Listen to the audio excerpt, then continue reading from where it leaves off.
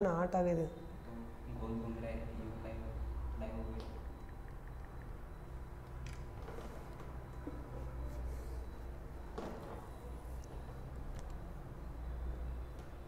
हाय प्रियांक पटेल, हाय आदित्य, हाय जय ठाकरे। ओके, सो 8 बच्चे लाइव आ चुके हैं और आपको मैंने जैसे कहा था पहले भी कि मैक्सिमम बच्चों तक ये पहुंचाना है, राइट। सो हम लोग का एम क्या है कि मेनली ये जो लाइव क्लासेस है मैक्सिमम बच्चों तक पहुँचे। सो अगर ज़्यादा बच्चे ज्वाइन हो गए तो मुझे भी मज़ा आएगा, है ना।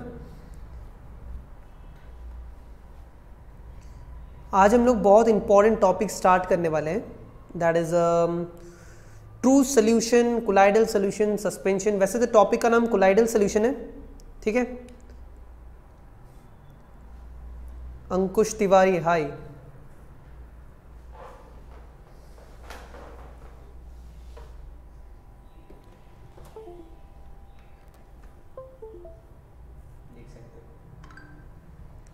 ओके,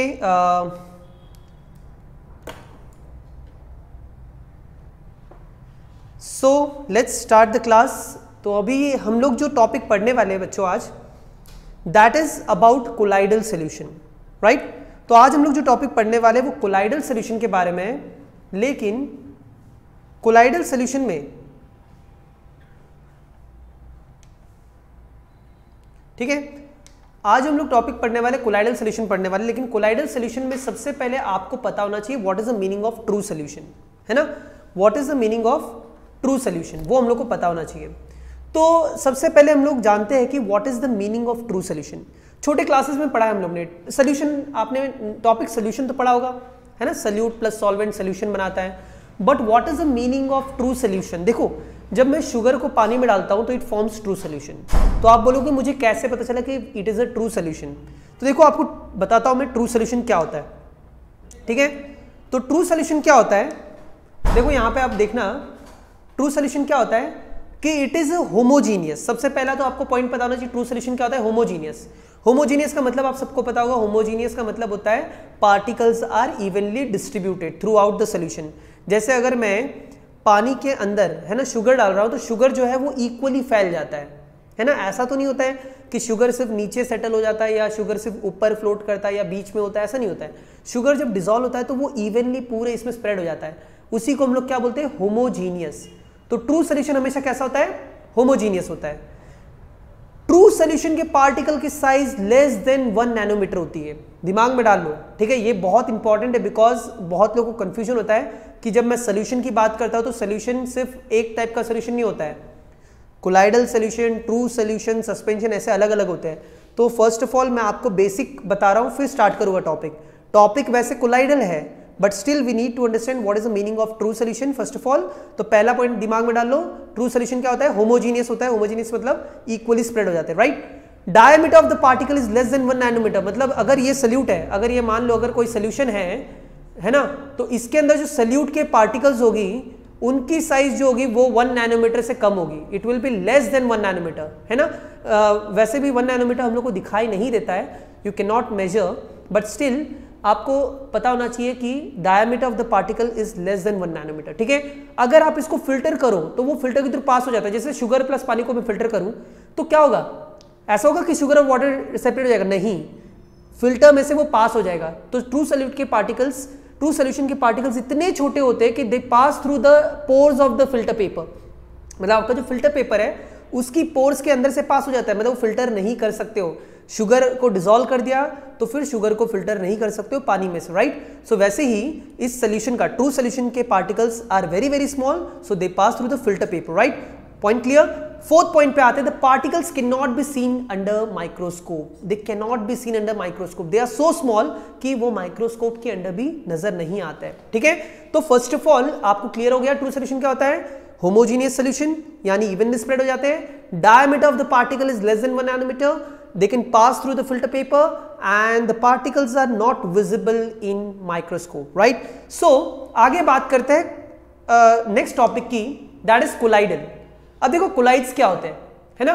कोलाइड्स क्या होते हैं, कोलाइड्स दिखते होमोजीनियस है लेकिन एक्चुअली में हेट्रोजीनियस होते हैं।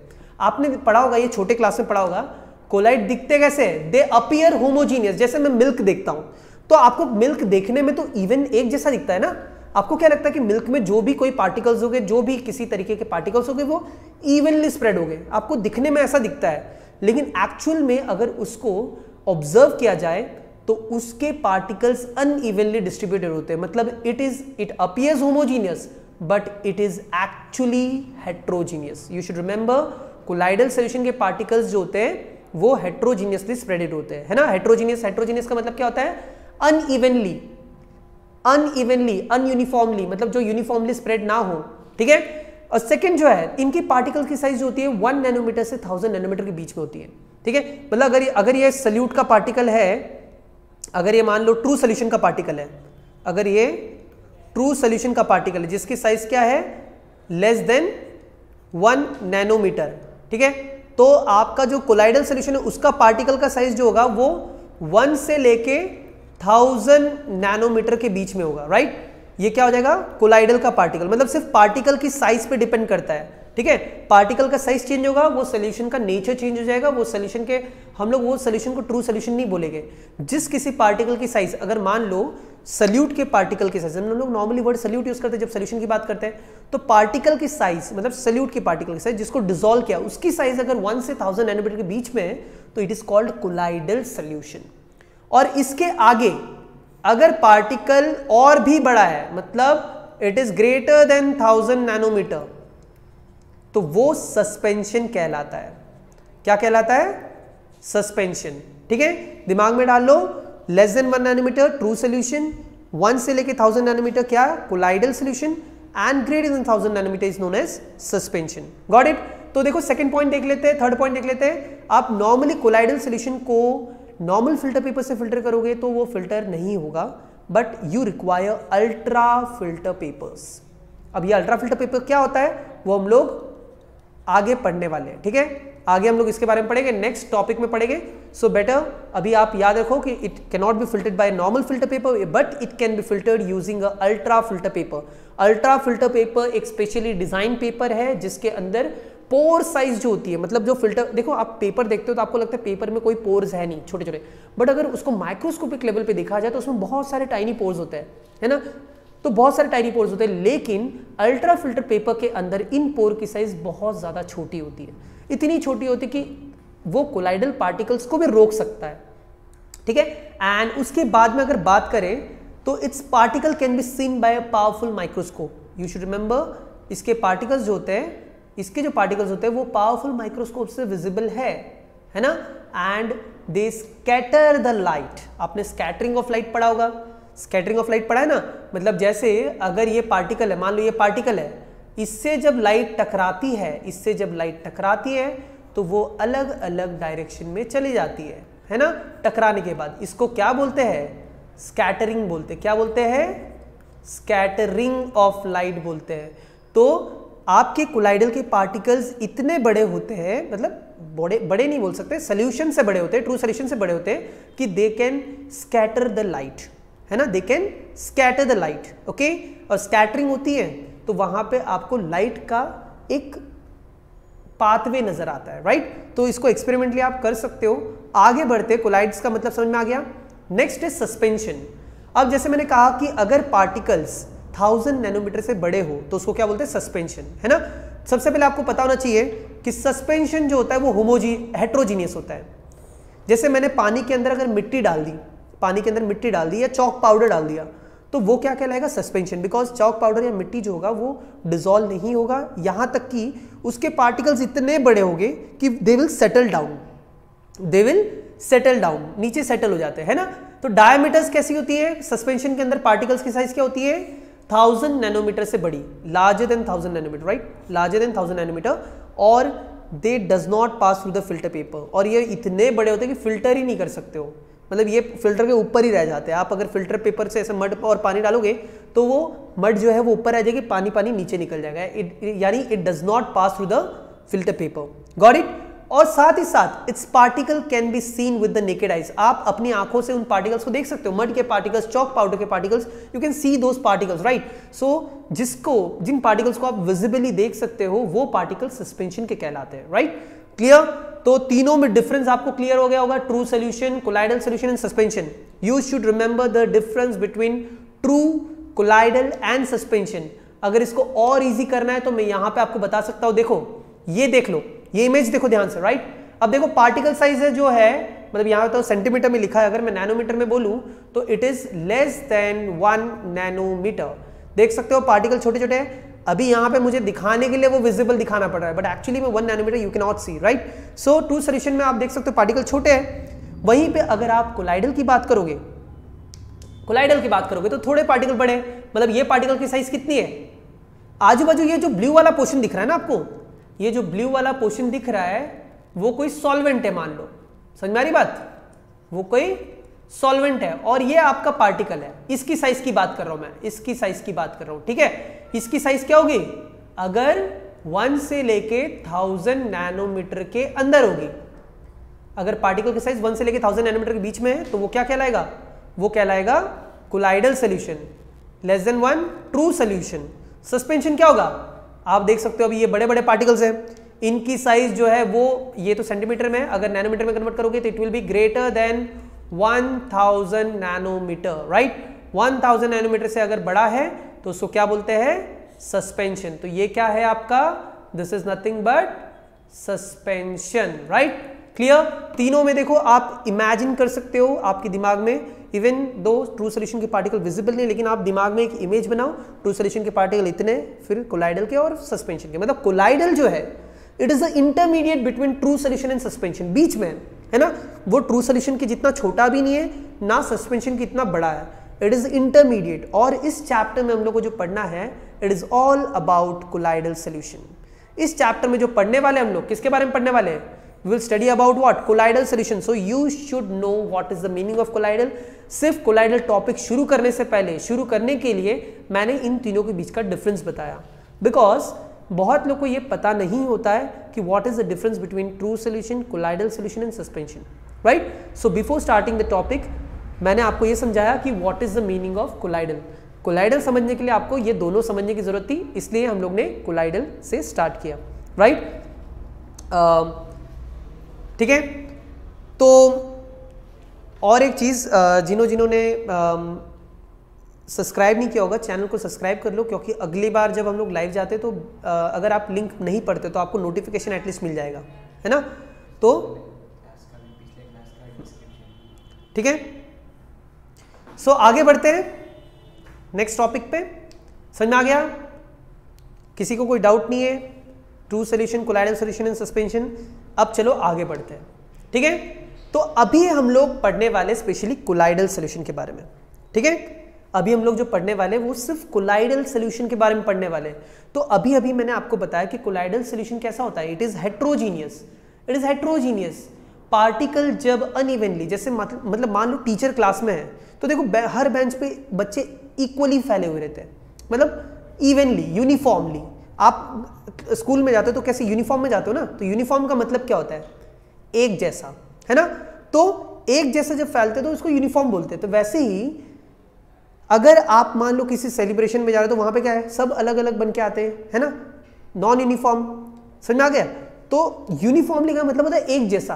तो जब पार्टिकल एक जैसे फैले हुए रहते हैं तो उसको होमोजीनियस बोलते हैं, और अनइवनली मतलब कहीं पे ज्यादा कहीं पे कम, है ना, तो उसको क्या बोलते हैं, हेट्रोजीनियस। तो कोलाइडल सोल्यूशन क्या होता है, हेट्रोजीनियस। मतलब अगर मेरे पास ये कोई कोलाइडल सोल्यूशन है, मान लो अगर ये मेरे पास कोई कोलाइडल सोल्यूशन है, ठीक है, तो इसके जो पार्टिकल्स हो गए वो अनइवनली डिस्ट्रीब्यूट हो गए, कहीं पे बहुत ज्यादा हो गए, है ना, कहीं पे बहुत दूर दूर हो गए।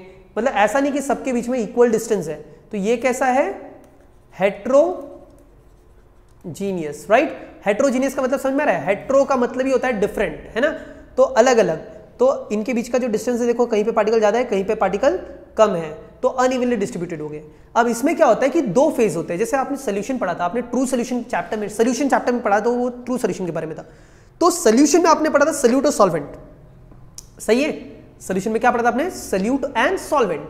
तो वैसे ही इसमें जो आपका मीडियम है, मतलब जिस मीडियम में पार्टिकल डिसॉल्व है उस मीडियम को हम लोग बोलते हैं डिस्पर्जन मीडियम।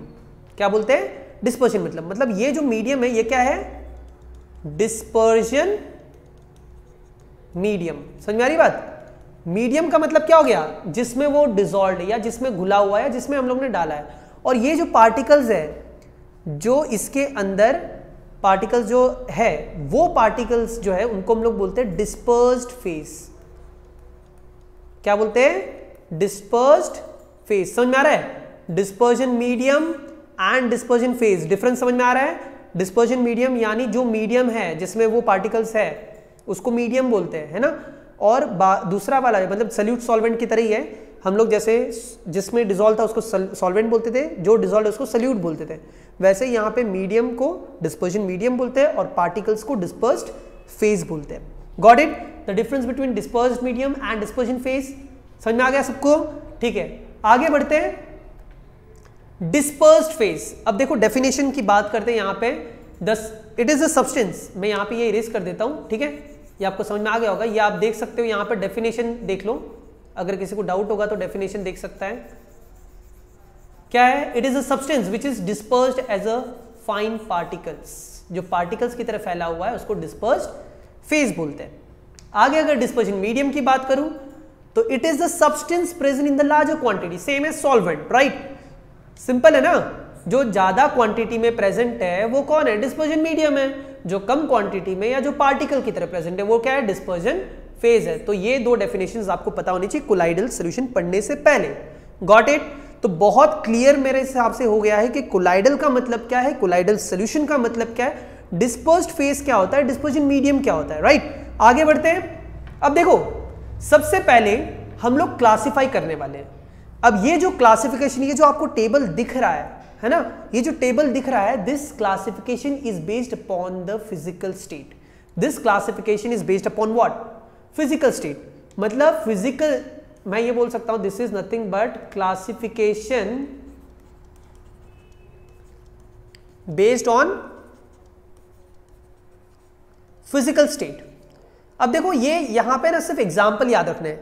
इस टैबुलर फॉर्मेट में से बहुत बार एमसीक्यू भी आता है और बहुत बार आपको, देखो आपको पता होगा, मैंने आपको पहले भी एक वीडियो बनाया था जिसमें कहा था कि इस बार सीबीएसई 2021 एग्जामिनेशन में सीबीएसई ने ये डिसाइड किया है कि देयर विल बी 20% मतलब एक्सपेरिमेंटल या फिर जिसको बोल सकते हैं कंटेंट बेस्ड एक्सपेरिमेंटल क्वेश्चंस, है ना। तो ऐसे एक्सपेरिमेंटल क्वेश्चंस में इन टैबुलर फॉर्मेट में से क्वेश्चन आ सकते हैं। You should remember this, right? तो देखो सिंपल लॉजिक है, कैसे इस टेबल को याद करना है बता देते हैं। यहां देख सकते हो आप, ये क्या है? डिस्पर्स्ड फेज है, ठीक है। मैं इसको डीपी लिख देता हूं, DP dispersed phase, and DM यानी डिस्पर्जन मीडियम, ठीक है। अब ये डीपी डीएम मतलब आपका डीएम मतलब डायरेक्ट मैसेज हो, डीएम मत बोलना, ठीक है। और डीपी मतलब आपका डेस्कटॉप प्रोफाइल नहीं है वो, ये डिस्पर्जन फेज है और ये डिस्पर्जन मीडियम है, ठीक है। तो देखते हैं, अगर डिस्पर्स्ड फेज सॉलिड है और डिस्पर्जन मीडियम भी सॉलिड है, मतलब सॉलिड के अंदर है, सॉलिड के अंदर है, तो उसको हम लोग बोलते हैं सॉलिड सोल। क्या बोलते हैं? Solid sol. देखो दिमाग में डालो, dispersion phase solid, dispersion medium solid, solid के अंदर है तो उसको क्या बोलते हैं? Solid sol. एग्जाम्पल यहाँ पे काफी सारे एग्जाम्पल दिए हैं। कलर्ड जेमस्टोन्स, जो आप जेमस्टोन जो अंगूठे में पहनते हो, है ना, या फिर आपको जो कलर्ड स्टोन्स मिलते हैं, है ना, कलर स्टोन्स आप समुद्र के किनारे जाते हो वहां पे मिल जाते हैं, तो वो जो कलर्ड जेमस्टोन्स होते हैं वो इसका एग्जाम्पल है। वो दो सॉलिड का कोलाइडल सोल्यूशन है।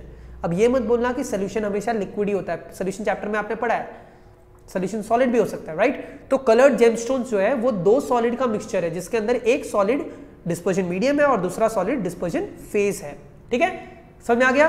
अगर सेकंड देखना एग्जांपल, अगर फेज सॉलिड है और मीडियम लिक्विड है, मतलब सॉलिड लिक्विड के अंदर है, मतलब ये वाला मीडियम है और ये वाला फेज है।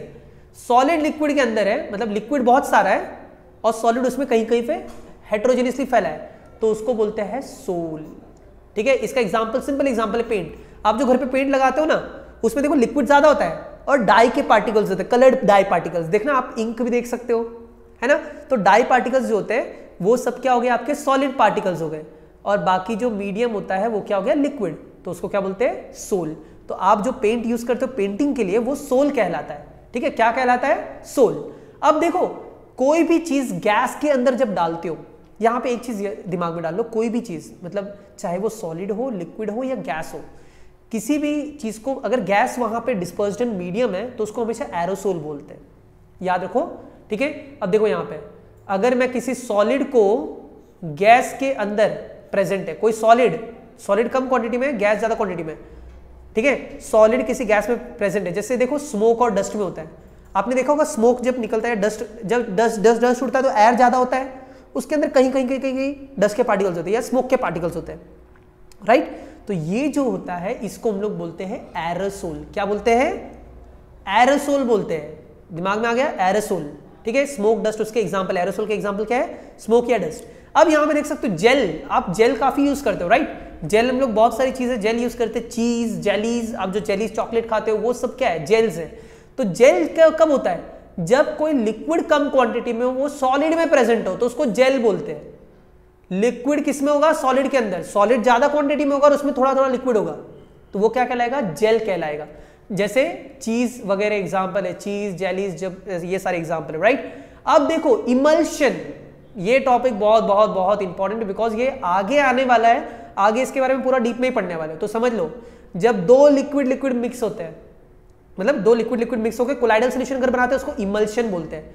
मतलब एक लिक्विड कम क्वांटिटी में है और वो दूसरे लिक्विड के अंदर प्रेजेंट है, उसको क्या बोलते हैं? इमल्शन। वेरी इंपॉर्टेंट, इमल्शन, ठीक है।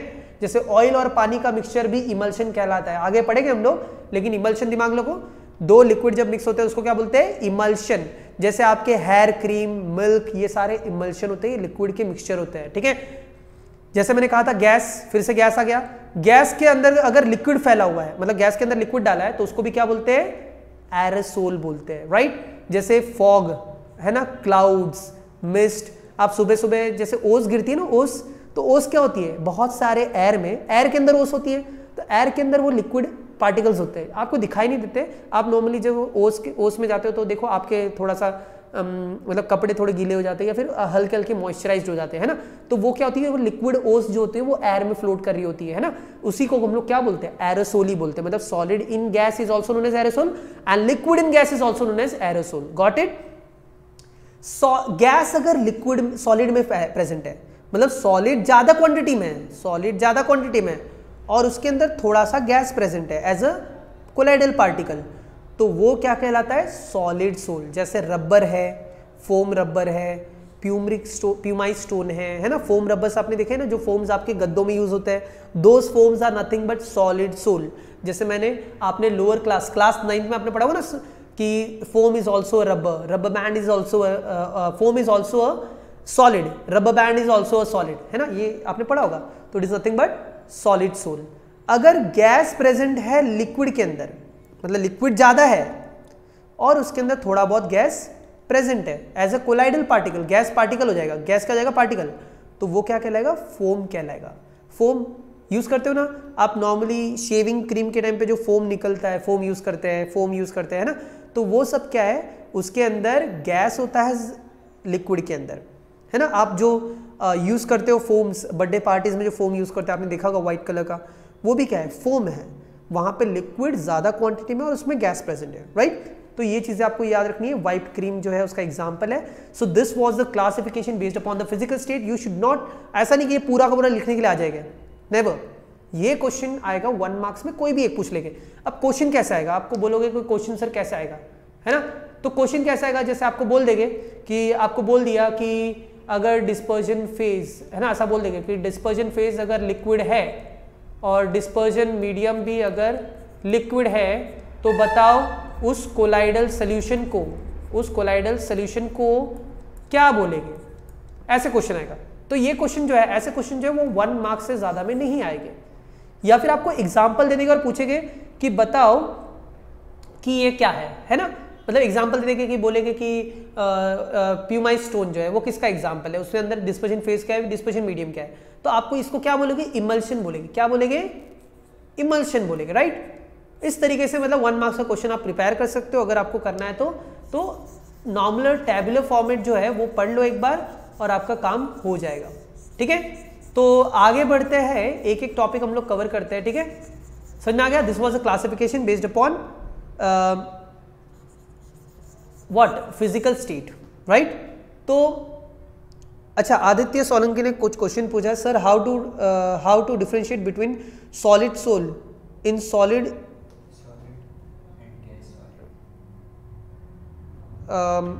आदित्य सोलंकी, आप मतलब मीडियम किस चीज की बात कर रहे हो यहाँ पे, किसकी बात कर रहे हो, सॉलिड सोल और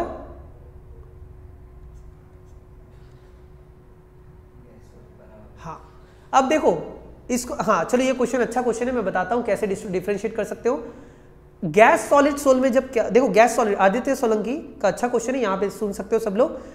देखो सॉलिड सोल दो है, ये भी सॉलिड सोल है, ये भी सॉलिड सोल है, राइट। ये सॉलिड के अंदर सॉलिड है और ये गैस के अंदर सॉलिड है। जिसके अंदर गैस के अंदर सॉलिड है ना, दिमाग लगाओ, गैस के अंदर सॉलिड है तो गैस सॉलिड में कैसे प्रेजेंट होगा, जब उसके अंदर टाइनी पोर्स हो गए। आपने रबर देखा है तो रबर में क्या होते हैं, बहुत सारे एयर गैप्स होते हैं। प्यूमा स्टोन अगर देखा होगा तो प्यूमा स्टोन में भी बहुत सारे पोर्स होते हैं। तो वो पोर्स के अंदर क्या होता है, गैस प्रेजेंट होता है। समझ में आ रही बात, गैस उन पोर्स के अंदर होता है। जबकि दो सॉलिड हो गए तो वहां पे कोई पोर्स होगा ही नहीं। और वैसे भी अगर देखोगे तो ये जो है, मतलब ये सॉलिड जो होगा, सॉलिड इसकी डेंसिटी ज्यादा होगी, और जब गैस सॉलिड होगा उसकी डेंसिटी कम होगी। समझ में आ रही बात, उसकी डेंसिटी क्या होगी, कम होगी। बट ऑब्वियस है। आदित्य आपको क्लियर हुआ ये टॉपिक, ठीक है, आगे बढ़े। ओके, अगर क्लियर हो गया तो लिख दो वहां पे सर क्लियर, ओके। तो इस तरीके से आप बहुत सारी फिजिकल प्रॉपर्टी के बेस पे भी डिफरेंशिएट कर सकते हो, ना कि ये तो मैंने जस्ट एग्जांपल के तौर पे लिया है, ठीक है। तो आगे बढ़ते हैं हम लोग। देखो क्लासिफिकेशन, कोलाइडल सॉल्यूशन के क्लासिफिकेशन के बेस पे बहुत सारे क्वेश्चन आते हैं। ये पहला जो क्लासिफिकेशन था, it was based upon the physical state of dispersion phase and dispersion medium, right? So now we will classify the colloidal on the basis of nature of interaction. अब देखो, अब जो classification, ये भी classification ही है, this is nothing but classification, right? It is based upon the nature of interaction between dispersion phase and dispersion medium. मतलब dispersion phase यानी जो कम क्वांटिटी में, जो पार्टिकल का फॉर्म में है, और dispersion medium यानी जो ज्यादा क्वांटिटी में, इन दोनों के बीच में, क्योंकि दोनों मिक्स है, तो इन दोनों के बीच में कैसा इंटरेक्शन है, क्या वो दोनों को अट्रैक्ट कर रहे हैं या रिपेल कर रहे हैं, इसके बेसिस पे क्लासिफिकेशन पढ़ने वाले। So this classification is very easy. तो देखते हैं इसको हम लोग कैसे क्लासिफाई करते हैं। So based upon the interaction they are classified into lyophilic and lyophobic. चलो इसको समझाता हूं। अब देखो फिलिक का मतलब क्या होता है इंग्लिश में, फिलिक का मतलब होता है लविंग, ठीक है, फिलिक का मतलब होता है लविंग या फिर अट्रैक्टिंग, ठीक है। मतलब लॉजिक लगाओ, अगर डिस्पर्जन फेज और डिस्पर्जन मीडियम में अट्रैक्शन है, मतलब अगर मान लो ये डिस्पर्जन फेज का पार्टिकल है छोटा सा, ठीक है, ये डिस्पर्जन फेज का पार्टिकल है और डिस्पर्जन मीडियम थोड़ा बड़ा होगा, मान लो ये डिस्पर्जन मीडियम का पार्टिकल है, ये दोनों एक दूसरे को अट्रैक्ट कर रहे हैं, ठीक है, एक दूसरे को क्या कर रहे हैं, अट्रैक्ट कर रहे हैं। तो वो क्या कहलाएगा, वो सॉल्यूशन क्या कहलाएगा, लायोफिलिक कहलाएगा। और अगर मान लो dispersion phase and dispersion medium, अब मैं ऐसे ही बना दे रहा हूं, ठीक है, डिस्पर्जन मीडियम, ये दोनों एक दूसरे को रिपेल कर रहे हैं, क्या कर रहे हैं, एक दूसरे को रिपेल कर रहे हैं, जिसको हम लोग देखो फोबिक जो होता है ना, फोबिया वर्ड सबको पता होगा। फोबिया क्या होता है, डर, किसी चीज के डर को क्या बोलते हैं, फोबिया। तो डिस्पर्जन फेज और डिस्पर्जन मीडियम के बीच में अगर फोबिया है, मतलब फोबिक है, मतलब हेटिंग, ठीक है, क्या बोलते हैं, फोबिक मतलब हेटिंग। जैसे फिलिक का मतलब होता है लविंग, फोबिक का मतलब होता है हेटिंग या फिर रिपेलिंग। तो अगर ये दोनों रिपेल करेंगे तो उसको हम लोग क्या बोलेंगे, लायोफोबिक। समझ में आ गया। पार्टिकल्स के बीच में अगर अट्रैक्शन है, फेज का पार्टिकल और मीडियम का पार्टिकल के बीच में अट्रैक्शन है, तो philic, lyophilic. Particle dispersion phase और डिस्पर्जन मीडियम के पार्टिकल में रिपल्शन है, एक दूसरे को रिपेल कर रहे हैं, तो वो क्या हो गया, फोबिक यानी लायोफोबिक। समझ में आ गया। So this is very easy classification, lyophilic and lyophobic. But इतना इजी नहीं है, इसमें आपको पूछा जाएगा डिफरेंशिएट करने के लिए, और वहां पे आपको काफी ज्यादा पॉइंट यूज करने पड़ेंगे। सो देखते हैं व्हाट आर द डिफरेंसेस, बहुत सारे डिफरेंसेस है, वो सारे एक एक करके पढ़ते हैं। What are the differences between the लायोफिबिक soul and lyophilic sol, ठीक है। So let us start with the topic one by one. ठीक है, तो एक से एक टॉपिक हम लोग करते हैं। तो स्टार्ट करते हैं लायोफिलिक एंड लायोफोबिक के बीच में डिफरेंशिएशन। ठीक है, अब इस डिफरेंशिएशन में सबसे पहला पॉइंट देखो, सबसे पहला पॉइंट बहुत इजी है। फिलिक मैंने क्या कहा था, फिलिक का मतलब क्या कहा था, अट्रैक्टिंग, है ना, मतलब अट्रैक्शन होगा पार्टिकल के बीच में और मीडियम के बीच में अट्रैक्शन होगा। और फोबिक का मतलब क्या कहा था मैंने, हेटिंग। हेटिंग का मतलब क्या हो गया, मतलब पार्टिकल के बीच में डिस्पर्शन फेस और डिस्पर्शन मीडियम के पार्टिकल के बीच में क्या होगा, रिपल्शन होगा, तो उसको क्या बोलेंगे, लायोफोबिक। तो पहले तो आप क्या कर सकते हो, यहाँ पे डेफिनेशन नहीं लिखा, लेकिन आप क्या है सीधा पहले डेफिनेशन लिख लो। फर्स्ट पॉइंट क्या हो गया, there is a attraction between dispersion face and dispersion particle, that is known as what, lyophilic. If there is a repulsion between dispersion phase and dispersion medium, it is known as lyophobic. Clear? Second point, अब मुझे बताओ, अगर attraction है तो जल्दी से घुल मिल जाएंगे, सिंपल है ना, अगर अट्रैक्शन है तो जल्दी से घुल मिल जाएंगे, तो सिंपल है, अगर मैं डिस्पर्शन फेज लूं, डिस्पर्शन मीडियम लूं, दोनों को मिक्स करूं, मिक्स हो गए, यानी क्या है, अट्रैक्शन था, मतलब वो कौन से टाइप का सोल है, लायोफिलिक है, easily mix, they can be prepared by easily direct mixing method. ऐसे टाइप के कोलाइडल सेल्स को डायरेक्टली आप बना सकते हो, आपको कोई किसी मैकेनिकल तरीके की जरूरत नहीं है, कोई activity, physical activity carry out करने की जरूरत नहीं है। आप लो डिस्पर्शन फेज, आप लो डिस्पर्शन मीडियम डालो, आपका काम हो गया, वो अपने आप मिक्स हो जाएगा, यानी क्योंकि उनके बीच में अट्रैक्शन था। अगर डिस्पर्शन फेज और डिस्पर्शन मीडियम हेटिंग है, यानी रिपेल करते एक दूसरे को, क्या इनको मैं डायरेक्टली मिक्स करके सोल बना सकता हूँ? मतलब दो दुश्मन है, उनको आप मिला दो, दोस्त बन जाएंगे? नहीं। यानी अगर मुझे दो चीजों को जो एक दूसरे को रिपेल कर रहे हैं, डिस्पर्शन फेज और डिस्पर्शन मीडियम एक दूसरे को रिपेल कर रहे हैं, किसके अंदर, लायोफोबिक के अंदर, अगर उनको मुझे मिक्स करना है तो मुझे एक स्पेशल टेक्निक यूज करनी पड़ेगी, है ना। सो वो टेक्निक्स क्या होते हैं हम लोग वन बाय वन पढ़ेंगे, ठीक है। So we require what, special methods, we can not prepare by direct mixing. Medium और फेज लेके मिक्स कर दो, लायोफोबिक कभी नहीं बन सकता, क्योंकि लायोफोबिक के अंदर रिपल्शन होता है। फिलिक तुरंत बन जाएगा, बिकॉज फिलिक के अंदर अट्रैक्शन होता है, राइट। अब सेकंड पॉइंट की बात करते हैं, they are stable. Lyophilic stable होता है, अट्रैक्शन है तो बट ऑब्वियसली स्टेबल होगा, है ना। स्टेबल का मतलब क्या होता है कि पार्टिकल्स जो है वो इवनली डिस्ट्रीब्यूटेड, मतलब पार्टिकल्स जो होंगे वो इजीली मिक्स रहेंगे। अगर मैं उसको ऐसे ही छोड़ दूं, मतलब मैं डिस्पर्शन फेज लिया, डिस्पर्शन मीडियम मिक्स किया, मिक्स करके छोड़ दूं, तो थोड़ी देर बाद ऐसा तो नहीं होगा पार्टिकल अलग और मीडियम अलग, नहीं, वो स्टेबल है, वो जैसा बना है वैसे का वैसा रहेगा। तो it will not gate precipitated, मतलब पार्टिकल सेपरेट होके पीपीटी, प्रेसिपिटेट पता है ना, सॉलिड बन जाता है, मतलब वो पार्टिकल सब सेटल होके सॉलिड बना देंगे, तो वो नहीं होगा। तो it is stable, it will not gate precipitated, मतलब पार्टिकल सेपरेट होके प्रेसिपिटेट नहीं बनाएंगे, they will be stable. But in case of lyophobic precipitate बना देता है, मतलब आप डिस्पर्शन पार्टिकल को इजीली सेपरेट कर सकते हो, हीटिंग वाले को, है ना, इजीली अलग कर सकते हो। तो उनको अलग करने के लिए क्या करना पड़ता है, we just require small amount of electrolyte. बहुत लोगों को कंफ्यूजन होगा, ये कैसे वर्क करता है, वो नेक्स्ट मतलब आगे आने वाला है, जब लोग पढ़ेंगे ना how to separate colloidal sol, वो उसमें आ जाएगा, ठीक है। अभी सिर्फ डिफरेंशिएट कर रहे हैं, इसमें प्रेसिपिटेट बनता है, मतलब फोबिक में बनता है प्रेसिपिटेट, फिलिक में नहीं बनता है, ठीक है, मतलब पार्टिकल सेटल हो जाते हैं फिलिक, फोबिक में, फिलिक में नहीं होते हैं। थर्ड पॉइंट की बात करते हैं, इट इज रिवर्सिबल। रिवर्सिबल का मतलब क्या होता है, रिवर्सिबल का मतलब मैं समझाता हूं। अगर मान लो मैंने डिस्पर्शन फेज लिया, डिस्पर्शन मीडियम लिया, मैंने मिक्स कर दिया, ठीक है। देखो यहां पे मैं बताता हूं, अगर मान लो इस कंटेनर में मेरे पास डिस्पर्शन फेज है, मतलब पार्टिकल्स है, और इस कंटेनर में मेरे पास डिस्पर्शन मीडियम है, ठीक है, ठीक है। मैंने इन दोनों को मिक्स किया, मुझे क्या मिला, कोलाइडल CS, मतलब कोलाइडल सॉल्यूशन मिला। अब मैं वापस से इनको सेपरेट कर सकता हूं, मतलब मिक्स कर फिर वापस से सेपरेट भी कर सकता हूं, तो उसको क्या बोलते हैं, रिवर्सिबल। रिवर्सिबल का मतलब पता है ना आपको, जिसको रिवर्स कर सकते हैं, मतलब मान लो कोलाइडल सॉल्यूशन लिया, उसका फेज अलग, मीडियम अलग, फिर वापस से मिक्स किया तो वापस से कोलाइडल सॉल्यूशन बन गया, यानी सिंपल है, वो रिवर्सिबल है ना।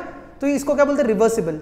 वंस प्रेसिपिटेटेड, अगर मैं एक बार सेपरेट कर दूं उसको, इट कैन रीफॉर्म, वो वापस से बन सकता है अगर आप सिंपली रीमिक्स कर दो तो। रीमिक्स मतलब वापस से मिक्स कर दो तो, मतलब अगर मैं सेपरेट कर दिया और वापस से इन दोनों को मिक्स कर दिया तो वापस से ये कोलाइडल सॉल्यूशन बना देगा, सिंपल।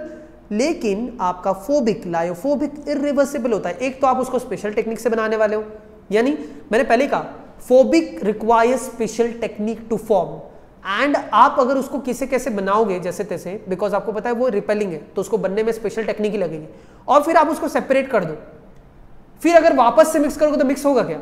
नहीं, उसके लिए स्पेशल टेक्निक ही चाहिए, है ना। सो वंस प्रेसिपिटेटेड, अगर एक बार आपने प्रेसिपिटेट बना दिया, मतलब एक बार उसके फेस पार्टिकल्स को सेपरेट कर दिया, उसको वापस से आप ऐड करके रिवर्स नहीं कर सकते हो, मतलब it can not be reversed, it is irreversible in nature. ठीक है, समझ में आ गया। साथ साथ में सरफेस टेंशन, आपने सरफेस टेंशन पढ़ा होगा 11 में, है ना। सरफेस टेंशन क्या होता है? सरफेस के पार्टिकल्स पे जो इनवर्ट फोर्स होता है। ठीक है, नहीं पता होगा तो आप 11th के बुक में से पढ़ सकते हो, या फिर मैं बाद में आपको बता दूंगा। तो सरफेस टेंशन इज लोअर, यहाँ पे क्या था? सरफेस टेंशन लोअर होता है डिस्पर्जन मीडियम में, और यहाँ पे nearly same as dispersion medium. ठीक है, मतलब मैं सरफेस टेंशन की बात कर रहा हूँ दो फेस के बीच में, फेस और मीडियम के बीच की बात कर रहा हूँ। ठीक है, क्लियर? आगे बढ़ते हैं। अब देखो ये क्लासिफिकेशन था किसके बेस पे? Based upon what? Priyanshu Mishra ने क्वेश्चन पूछा, सर अट्रैक्ट होकर नहीं बनना सकते प्रेसिपिटेट। देखो अगर लायोफिलिक है तो उसको रीमिक्स करके आप बना सकते हो, मतलब अगर आपने कोलाइडल सॉल्यूशन को सेपरेट किया, वापस से मिक्स किया, वापस से बन जाएगा।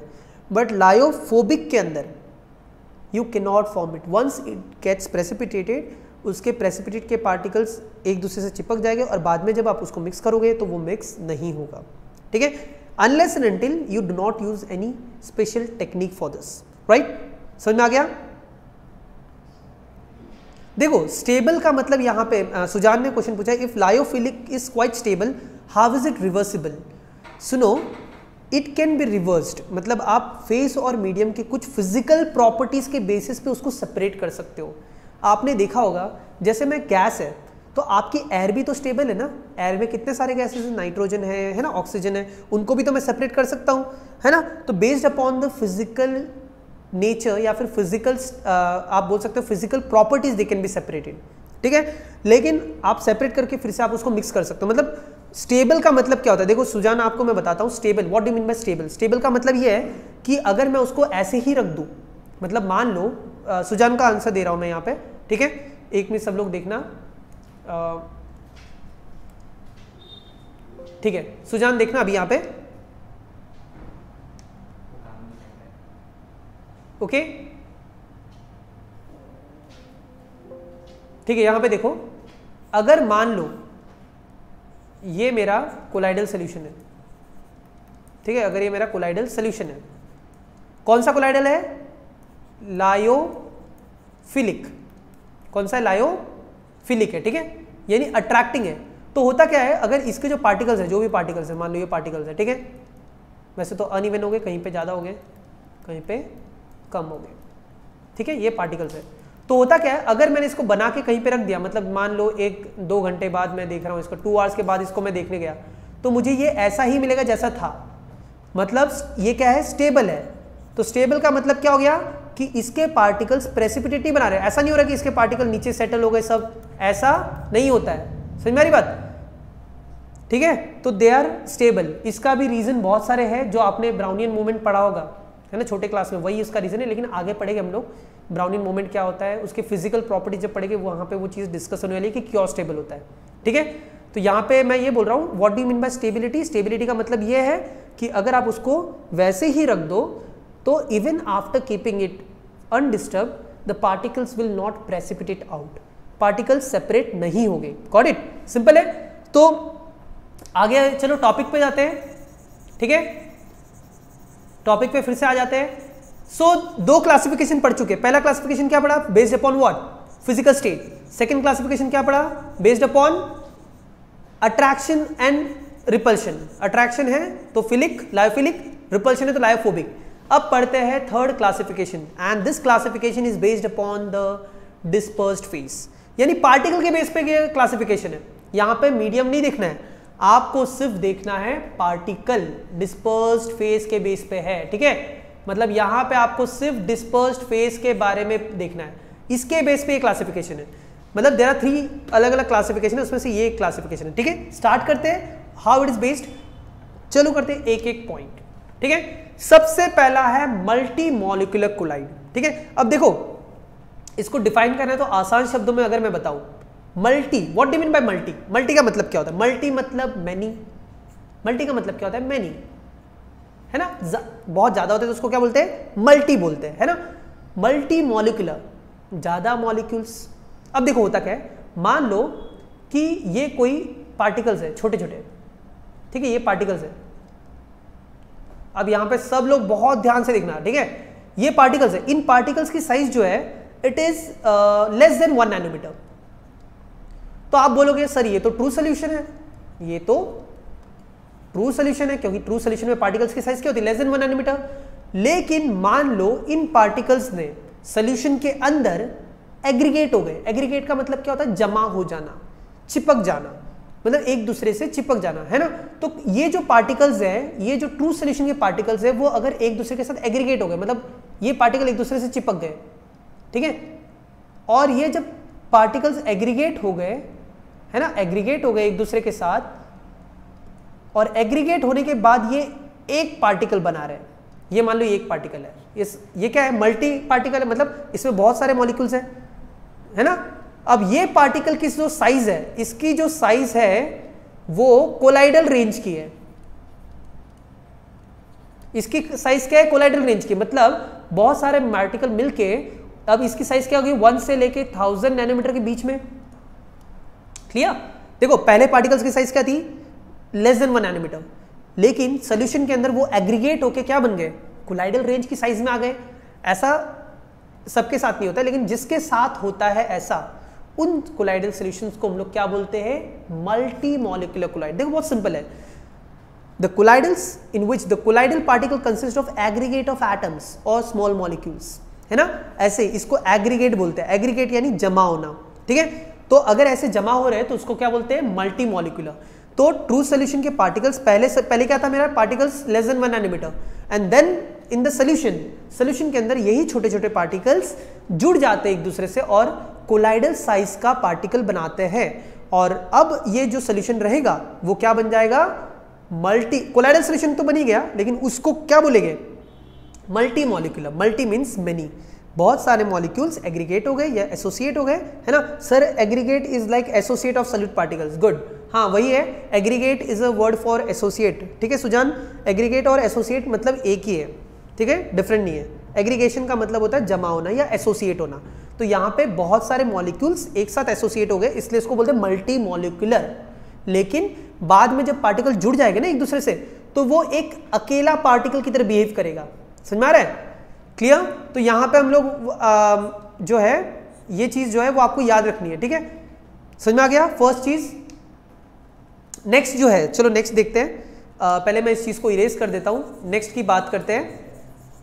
ठीक है, नेक्स्ट जो क्लासिफिकेशन है वो इसी के बेस पे है, डिस्पोजिशन फेज के बीच में। मान लो मेरे पास, देखो अभी यहां देखना सब लोग, मैक्रो मॉलिक्यूलर कोलाइड। सेकंड क्या है?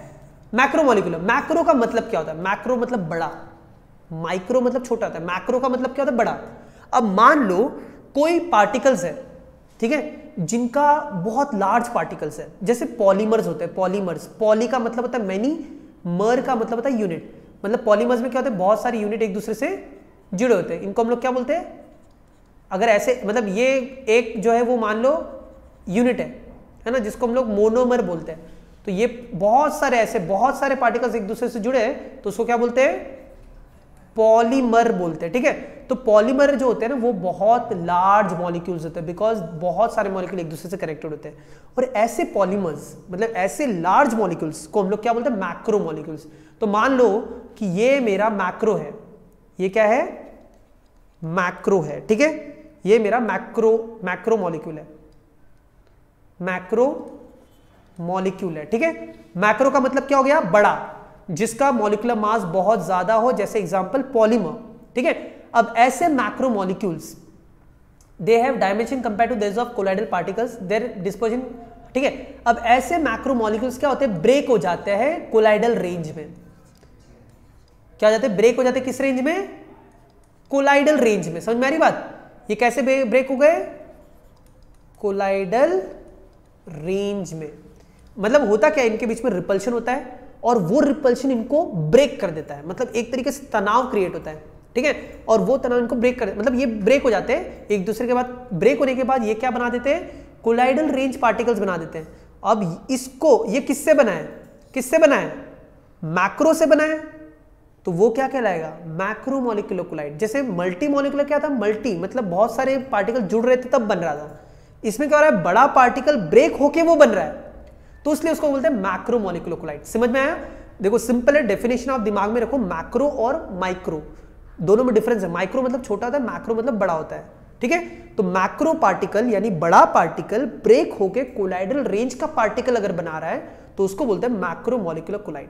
बहुत सिंपल है। मल्टी मॉलिक्यूलर मतलब बहुत सारे छोटे छोटे पार्टिकल्स जुड़ के बनाते हैं, तो उसको मल्टी मॉलिक्यूलर। बनने वाला क्या है, अल्टीमेटली बनने वाला कोलाइडल पार्टिकल ही है, because we know colloidal particle की रेंज मतलब क्या होती है, 1 से लेके 1000 नैनोमीटर के बीच में बन रहे, तो ही उसको कोलाइडल पार्टिकल बोलते हैं, ठीक है। आगे बढ़े, थर्ड जो है that is associated collide. Third क्या है, एसोसिएटेड कोलाइड। अब आपको वर्ड एसोसिएटेड और मल्टी में थोड़ा सा आप बहुत लोग कंफ्यूज है कि एसोसिएटेड का भी मतलब जमा होना होता है। अभी अभी सुजान सैयद ने क्वेश्चन पूछा था, एसोसिएटेड है ना, एसोसिएट होना मतलब क्या है, जमा होना। वैसे एग्रीगेट तो आप बोलोगे एसोसिएटेड कोलाइड और इसमें क्या डिफरेंस है। चलो चलो इसको एक्सप्लेन करते हैं, ठीक है। चलो आपने 10th क्लास में सब लोग ने सोप वाला पढ़ा था, ठीक है। सोप का फॉर्मूला क्या होता है, चलो देखते हैं। सोप का फॉर्मूला क्या होता है, C17H35 COO Na, सही है, यही होता है सोप का फॉर्मूला। ये क्या है, सोप मॉलिक्यूल है, सबको याद है सोप मॉलिक्यूल क्या है, ठीक है। मैं आपके डाउट्स लेता हूं, 2 मिनट रुक जाओ, ठीक है। एसोसिएट कोलाइड कवर कर लेते पहले। आप देख लो, ये सोप है। सोप क्या होता है, it is nothing but sodium salt of fatty acid. तो सोडियम है और साथ में एक लॉन्ग चेन जुड़ी हुई इससे, ठीक है। तो ये सोप है। अब सोप को जब आप पानी में डालते हो, मान लो मैंने छोटी क्वांटिटी में डाला, ठीक है, बहुत ही कम क्वांटिटी में, मतलब एट लो कंसेंट्रेशन। मैं क्या बोल रहा हूं, लो कंसेंट्रेशन में अगर डालूंगा तो लो कंसेंट्रेशन पे, देखो यहां पे मैं बता रहा हूं कि ये मैंने ऐड कर दिया लो कंसेंट्रेशन पे। लो कंसेंट्रेशन, लो कंसेंट्रेशन मतलब कम क्वांटिटी में सोप डाल रहा हूं, ये एग्जांपल है, समझो। तो ये क्या होगा, ये आयंस बनाएगा, ब्रेक हो जाएगा, क्या बनेगा, C17H35 COO माइनस, ये अलग हो जाएगा और Na प्लस अलग हो जाएगा, सही है। सो at low concentration, understand the statement, at low concentration soap को ब्रेक हो गया इन दो आयंस में से, जिसमें से ये जो आयन है इसको हम लोग स्टीरेट आयन बोलते हैं, है ना, इसको हम लोग सोडियम आयन बोलते हैं, सोडियम आयन बोलते हैं। अब जब आयंस बनते हैं, जब आयंस बनते हैं तो आप बोल सकते हो ये क्या है, इलेक्ट्रोलाइट। देखो जो भी आयंस बनाता है उसको क्या बोलते हैं, इलेक्ट्रोलाइट। मतलब मैं ये बोल रहा हूं कि soap at lower concentration is behaving as electrolyte. मतलब जब सोप को पानी में डाल रहा हूं एट लो कंसेंट्रेशन यानी कम क्वांटिटी में जब डाल रहा हूं तो it is behaving as electrolyte, it is behaving as what, electrolyte. But अगर मैं सोप को मान लो ज्यादा क्वांटिटी में डाल दूं तो आप क्या बोलोगे, तभी भी तो आयंस बनने वाले। हाँ आयंस बनेंगे, लेकिन उसके साथ साथ और कुछ होगा। देखो क्या होगा बताता हूं। अगर मान लो मैंने हाई कंसेंट्रेशन पे डाल दिया, मतलब मान लो मैंने सोप जो है उसका कंसेंट्रेशन क्या कर दिया, हाई कर दिया। सोप का कंसेंट्रेशन कैसा कर दिया, हाई। हाई मतलब ज्यादा। तो जब ज्यादा करोगे तो ये भी आयंस बहुत सारे बनेंगे, ये भी आयंस बहुत सारे बनेंगे। अब होता क्या है, इसके साथ साथ ये जो स्टीरेट आयन है, मतलब आपके स्टीरेट आयन मतलब कौन से, C17 स्टीरेट आयन मतलब बताता हूं, ये जो आयन है C17H35 COO माइनस, ये जो आयन है ये एसोसिएट होना चालू हो जाता है। जो लोअर क्लास में आपने पढ़ा होगा, स्टीरेट आयंस क्या होते हैं, एसोसिएट होते हैं। और एसोसिएट जब होते हैं तो वो एक पार्टिकल बनाते हैं जिसको मिसल बोलते हैं। मिसल पढ़ा है ना, मिसल फॉर्मेशन। तो हायर कंसेंट्रेशन पे ये क्या हो जाएगा, ये पार्टिकल एसोसिएट हो जाएगा, ठीक है। लोअर कंसेंट्रेशन पे मिसल नहीं बनता है, लोअर कंसेंट्रेशन पे सिंपल सोप इलेक्ट्रोलाइट का काम करता है, यानी वो आयंस बनाता है। लेकिन हाई कंसेंट्रेशन पे जब सोप डालोगे तो it will act as what, associated collide. मतलब वहां पे मिसल फॉर्मेशन हो जाएगा। मिसल फॉर्मेशन आप सबको पता होगा, नहीं पता होगा तो मैं बताता हूं। देखो ये जो आयंस है ये एग्रीगेट हो जाते हैं या एसोसिएट हो जाते हैं, ऐसे मिसल बनाते हैं। देखो यहाँ पे इमेज के फॉर्म में बताता हूँ, ठीक है। 2 मिनट रुक जाओ, मैं इसको इरेज कर देता हूँ। तो ये जो आयंस है, ये जो आयंस है ये क्या बना देंगे, मिसल बना देंगे, है ना। तो देखते हैं, पहले इरेज कर देते इस चीज को।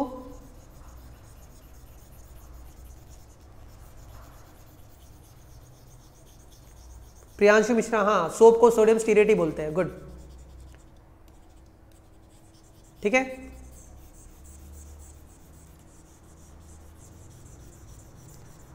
ये चीजें नोट डाउन कर लेना because this are very important, right. So soap ने लोअर कंसेंट्रेशन पे क्या बिहेव किया, एज एन इलेक्ट्रोलाइट, और हायर कंसेंट्रेशन में भी इलेक्ट्रोलाइट मतलब आयंस तो बन रहे हैं, लेकिन उसके साथ साथ क्या हो रहा है, उसके साथ साथ आपका जो सोडियम स्टीरेट का आयन है, आपका जो सोडियम स्टीरेट का आयन है वो क्या बना दिया, मिसल फॉर्मेशन बना दिया। और ये जो मिसल बना है, ये जो मिसल आपको दिख रहा है ना, मिसल फॉर्मेशन पढ़ा है ना छोटे क्लास में, ये जो मिसल बना है, इस मिसल की जो साइज है, इसकी जो साइज है ना, इसकी जो साइज है वो 1 से लेके 1000 नैनोमीटर के बीच में होती है। मिसल की साइज कितनी होती है, 1 से लेके 1000 नैनोमीटर के बीच में। यानी ये जो मिसल है, ठीक है, समझ में आ रही बात, ये जो आपका मिसल है, ठीक है, ये जो आपका मिसल आपको जो दिख रहा है, ये मिसल जो है ये आपका कोलाइडल पार्टिकल है एक्चुअली में, जो आपने 10th क्लास में पढ़ा था मिसल formation. That misal is what, nothing but it is a for aggregation of the stearate ions. Stearate ions aggregate हो गए एक पैटर्न में, पता है ना, ऑयल के अराउंड बना देते हैं, मतलब जैसे ये ऑयल का ड्रॉप है, इसके अराउंड में वो जम जाएंगे, है ना। तो आपने ऑलरेडी पढ़ा होगा, चलो मैं इसको थोड़ी सी चीज़ और एक बता देता हूँ, ठीक है, मिसल फॉर्मेशन के बारे में और एक चीज़ बताता हूँ। चलो बैक में जाता हूँ मैं, यहाँ पे देखो होता क्या है, आपका जो स्टीरेट आयन था, आपके जो स्टीरेट आयन थे, ऐसे देखो यहाँ देखना, आपका जो स्टीरेट आयन था वो क्या है, एक लॉन्ग चेन है हाइड्रोकार्बन की, है ना, और लास्ट में उसका CO माइनस, ये स्टीरेट आयन है, मतलब ये लॉन्ग चेन है और लास्ट में CO माइनस, ये क्या है, स्टीरेट आयन है। इस स्टीरेट आयन का ये जो हेड है, ये जो सर है ना, ये क्या है, पोलर है। देखो माइनस माइनस साइन दिख रही है ना, तो चार्ज है ना ये, तो ये पोलर हेड, इसको क्या बोलते हैं, पोलर हेड, क्या बोलते हैं, पोलर हेड। और साथ साथ में पोलर हेड, इसलिए इसको हम लोग क्या बोलते हैं, अब पानी भी पोलर होता है, तो पानी को ये अट्रैक्ट करता है, इसलिए इसको बोलते हैं लायोफिलिक, सॉरी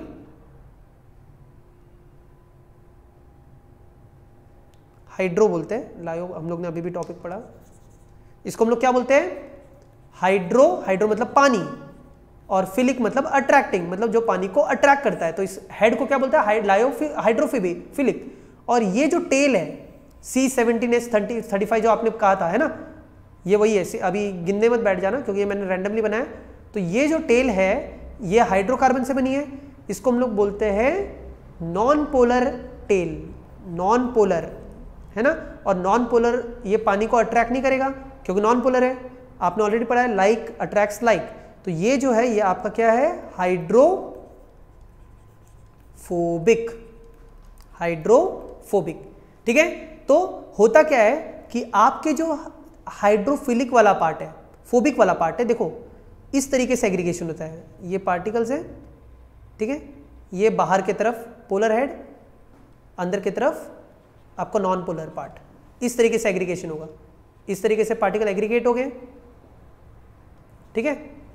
तो स्टीरेट आयन, ये मान लो एक जो है वो स्टीरेट आयन है, तो इस तरीके से स्टीरेट आयन एग्रीगेशन होगा और वो आपका पार्टिकल बनाएगा, कौन सा पार्टिकल बनाएगा, colloidal particle.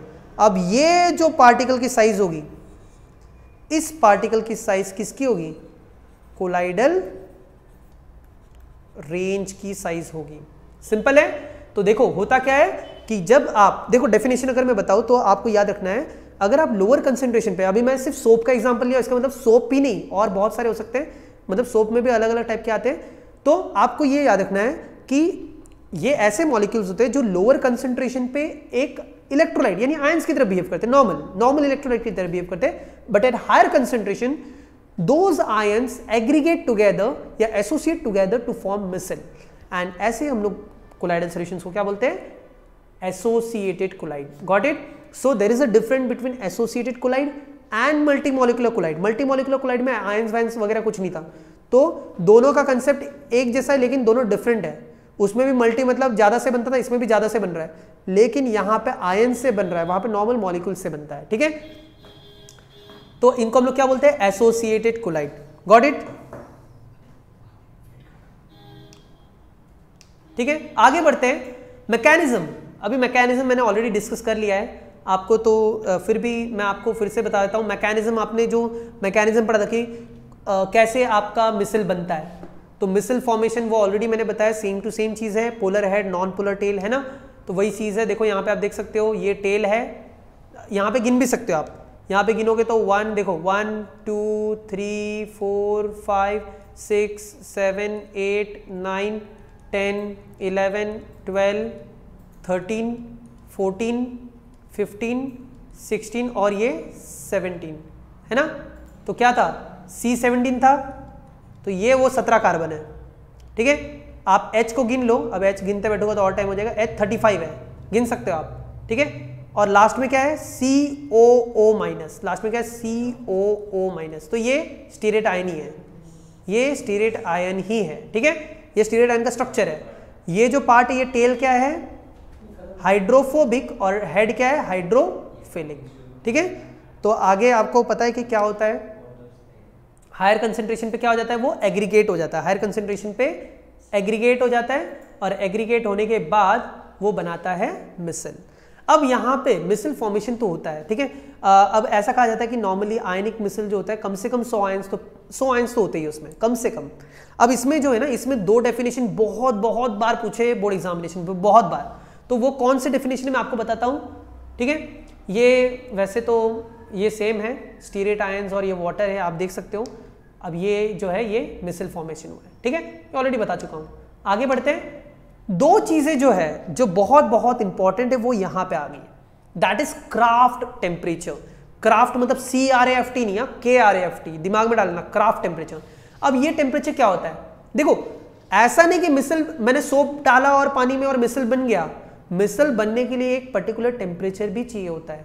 Only about that temperature misal formation is taking place, below वो टेम्परेचर के मिसल फॉर्मेशन नहीं होता है। एंड जो टेम्परेचर के अबाउ मिसल फॉर्मेशन होता है उस टेम्परेचर को TK, मतलब हम लोग क्या बोलते हैं, क्राफ्ट टेम्परेचर, TK, ये के नीचे आएगा, क्या बोलते हैं इसको, क्राफ्ट टेम्परेचर। दिमाग में डालना, क्राफ्ट, KRAFT, ये बोर्ड में पूछा है। ठीक है, अब पिछले के पिछले साल भी पूछा था ये क्राफ्ट टेम्परेचर क्या होता है। 1 मार्क्स में डेफिनेशन में, मिसल formed is above a certain temperature.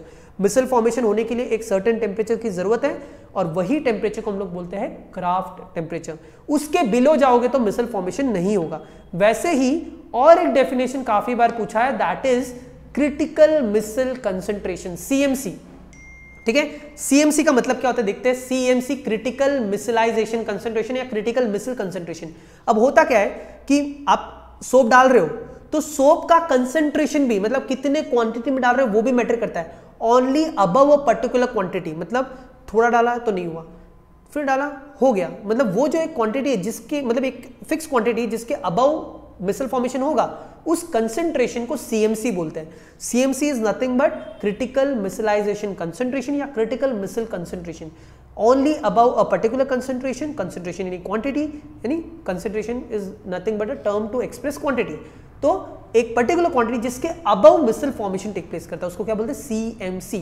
देखो दिमाग में रख लेना, TK क्राफ्ट टेम्परेचर, CMC ठीक है क्रिटिकल मिसलाइजेशन। एक पर्टिकुलर टेम्परेचर जिसके ऊपर मिसल फॉर्मेशन होता है वो क्रिटिकल टेम्परेचर हो गया, ठीक है, क्राफ्ट टेम्परेचर हो गया। और एक कंसंट्रेशन जिसके अबाउ मिसल फॉर्मेशन होता है उसको क्या बोलते हैं, CMC बोलते हैं। तो ये दो डेफिनेशंस है, वेरी इंपॉर्टेंट, ठीक है, बहुत ज्यादा इंपॉर्टेंट है और ये बहुत बार पूछते हैं। 1 मार्क्स के लिए आ सकता है आपको। दोनों में से एक चीज तो याद ही, मतलब दोनों में से एक चीज आ सकती है इस बोर्ड में, क्योंकि इस साल पूछा नहीं, पिछले साल पूछा था, ठीक है। सो आपको अकॉर्डिंगली ये चीज याद रखनी है, ठीक है। सोप तो ऑलरेडी आपको पता है, तो सोप का डेफिनेशन बताने की जरूरत नहीं है, लेकिन फिर भी आप यहाँ पे एक बार पढ़ सकते हो। मैं आपको डेफिनेशन पढ़वा देता हूँ। सोप्स क्या होते हैं, फैटी एसिड्स होते हैं। फैटी एसिड, अब बोलोगे फैटी एसिड क्या होते हैं, फैटी एसिड क्या होते हैं, मतलब नॉर्मली 17 कार्बन से अबव जिसके पास कार्बन होते हैं वो फैटी एसिड कहलाते हैं, और लास्ट में एसिडिक ग्रुप होना चाहिए, ठीक है। तो सोडियम या potassium salt of higher fatty acids आप देख सकते हो। आप जब C17 है ना, यहाँ पे मैं देख सकता हूँ सोप का फॉर्मूला क्या था, C17H35COONA। तो ये क्या है, सोडियम सॉल्ट है क्योंकि लास्ट में सोडियम है। और ये क्या है, एसिडिक ग्रुप है, तो sodium salt of acid, sodium salt of acid of long hydrocarbon is nothing but soap. तो सोडियम स्टीरेट उसका एक एग्जाम्पल है। क्लियर? सो अब देखते हैं हम लोग, ज्यादा है 17 है तो कंटिन्यू करता हूं। अब हम लोग देखते हैं methods for preparing colloidal solution. अब हम लोग क्या देखते हैं, मेथड्स फॉर प्रिपेयरिंग। देखो कोलाइडल सॉल्यूशन का डेफिनेशन समझ में आ गया। कोलाइडल सॉल्यूशन क्या होता है, पहले से चलते हैं, पहले से अगर मैं बता तो कोलाइडल सॉल्यूशन वो होता है जिसके पार्टिकल की साइज 1 से लेकर 1000 नैनोमीटर के बीच में होती है। उसके आगे चलूं तो कोलाइडल सॉल्यूशन के क्लासिफिकेशन थे based upon physical state, solid sol, aerosol वगैरह वगैरह। फिर था classification based upon the attraction and repulsion, attract हो रहे पार्टिकल्स डिस्पर्शन फेज और मीडियम तो लायोफिलिक, और रिपेल हो रहे तो लायोफोबिक, ये भी हो गया। थर्ड क्लासिफिकेशन पड़ा बेस्ड अपॉन पार्टिकल्स, कौन कौन सा था, मल्टीमोलिकुलर, मैक्रोमोलिकुलर और एसोसिएटेड। ठीक है, तो ये 3 चीजें हो गई। कौन, ठीक है, तो methods for preparing colloidal solution हम लोग देख लेते हैं। अभी मैं शॉर्ट में आपको ये बता देता हूं और आगे वाला जो टॉपिक है हम लोग आगे वाले लेक्चर में कंटिन्यू करेंगे। ठीक है, अब देखो यहां पर डिफरेंट मेथड्स हैं। ठीक है, तो केमिकल मेथड जो होता है, केमिकल मेथड ऐसा होता है कि मतलब आप केमिकली कोई केमिकल रिएक्शन यूज करते हो। जैसे यहां पे जो है पहला एग्जांपल है double decomposition reaction, second example है ऑक्सीडेशन, थर्ड एग्जांपल है रिडक्शन। देखो मैं यहां पे साइड में लिख देता हूं, ये डबल डिकम्पोजिशन है। ठीक है, ये आपका ऑक्सीडेशन है, थर्ड एग्जांपल है रिडक्शन का, एंड फोर्थ एग्जांपल है हाइड्रोलिसिस का। ठीक है, अब आप बोलोगे सर इसमें ऐसा क्या होता है। अब देखो आपको ये सारे double displacement, oxidation, reduction, hydrolysis पता होगा। डबल डिस्प्लेसमेंट में क्या होता है कि 2 चीजें डिस्प्लेस होती है। अब होता क्या है, जैसे AS2O3 प्लस H2S किया, अब इसमें डबल डिस्प्लेसमेंट हुआ, देख सकते हो AS2S3 बन गया प्लस H2O बन गया। लेकिन ये जो AS2S3 का पार्टिकल बन रहा है, उस पार्टिकल की जो साइज होगी वो कोलाइडल रेंज की है। मतलब अगर किसी डबल डिकम्पोजिशन रिएक्शन में अगर कोलाइडल पार्टिकल बन रहा है तो वो एक केमिकल मेथड हो गया। वैसे ही ऑक्सीडेशन क्या होता है, एडिशन ऑफ ऑक्सीजन। तो यहां पे देखो पहले क्या था H2S, अब क्या बन गया H2O। कैसे हुआ, सल्फर डाइऑक्साइड का ऑक्सीजन इसने ले लिया, SO2 प्लस H2S है ना, तो H2S जो है वो क्या बन गया H2O। तो यहां पे क्या हो गया, ऑक्सीडेशन हो गया, और इस ऑक्सीडेशन में सल्फर अकेला रह गया। अब ये जो सल्फर का पार्टिकल बना है, अब ब्रैकेट में देख सकते हो सोल लिखा है, तो सोल का मतलब क्या है, इस पार्टिकल की साइज क्या है, कोलाइडल रेंज की। मतलब during oxidation reaction colloidal particle बन रहा है। तो ये हो गया। देखो आपको ना इसमें क्या है ना, आपको सिर्फ एग्जाम्पल याद कर लेना है, सिंपल है, सिर्फ एग्जाम्पल याद कर लो, जो एग्जाम्पल दिए वही एग्जाम्पल याद कर लो। ठीक है, आपको बस ये याद रखना है कि during those reaction colloidal particles are forming.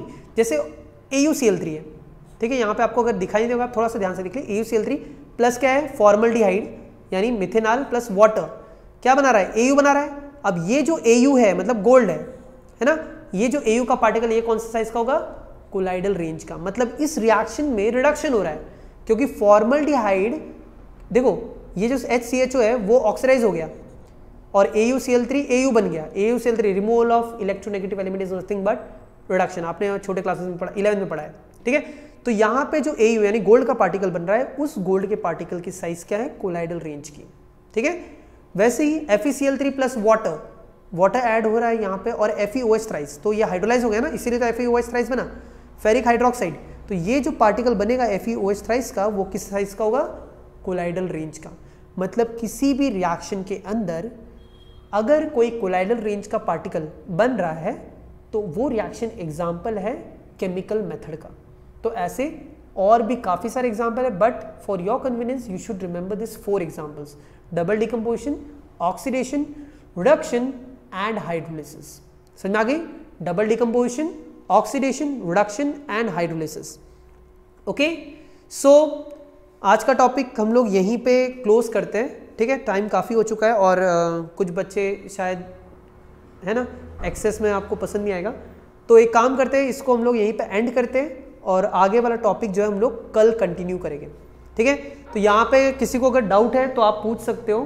ठीक है, या फिर 5 मिनट कल हम लोग आज काफ़ी लेट हो चुका है तो हम लोग क्या करते हैं, आपके जो भी डाउट्स हो गए आप कल पूछ लेना, ठीक है। लेकिन आप कमेंट में अपने डाउट्स डाल दीजिए तो मैं कमेंट्स पढ़ लूँगा, ठीक है। करण मीना,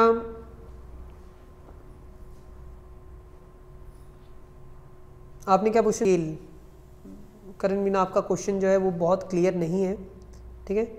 प्रियांशु मिश्रा, डिटर्जेंट में कैसे होता है? डिटर्जेंट में देखो सिर्फ एसिडिक ग्रुप चेंज होता है, ठीक है। जो लास्ट में COONA था वो ग्रुप चेंज होता है, ठीक है।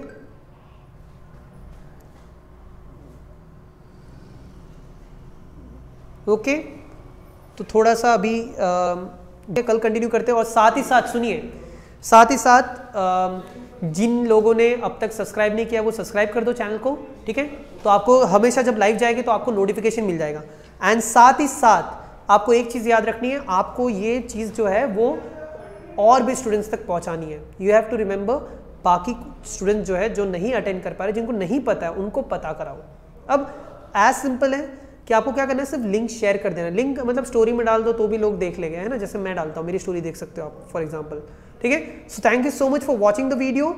और साथ ही साथ हम लोग कल मिलेंगे, आगे वाले मेथड्स को देखेंगे, हाउ टू